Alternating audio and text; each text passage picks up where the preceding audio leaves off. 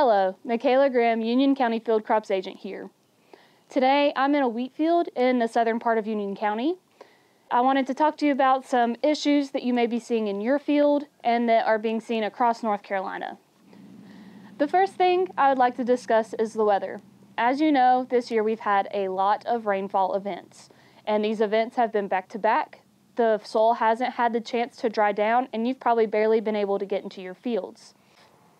Because of the wet conditions in the field, the wheat is basically drowning. There's too much water in the soil for the wheat to be able to pull up nutrients, and so there's some nutrient deficiency symptoms showing up. So as you know, phosphorus is typically shown by purple coloration of the tips.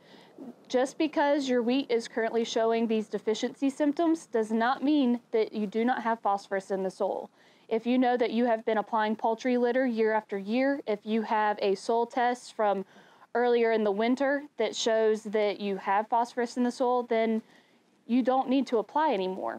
It's just so wet that the wheat is not able to pick it up, and so you're seeing these symptoms. Once it dries out and the wheat is able to start picking up that phosphorus and those other nutrients, then it should be able to bounce back.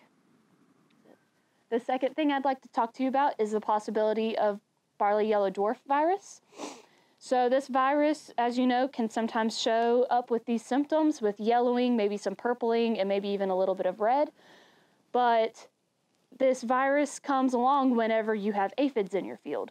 So if you're worried that that might be your issue, I suggest for you to go out into your field, check the undersides of the leaves of your wheat, and look for any living aphids, any aphid shells that could have been left behind, and any aphid damage.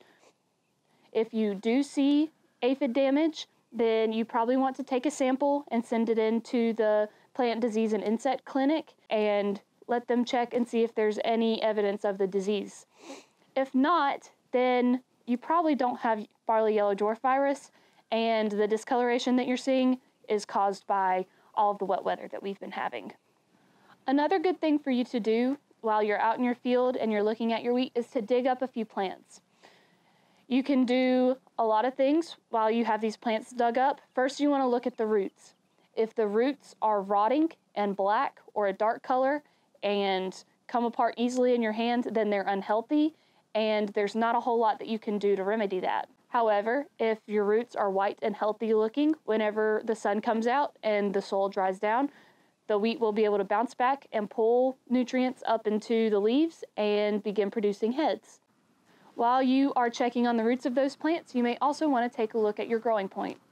Right now, your growing point will most likely be underground, and you want it to be nice and white looking. That is a very healthy growing point that will eventually turn into a seed head and give you your yield later in the year.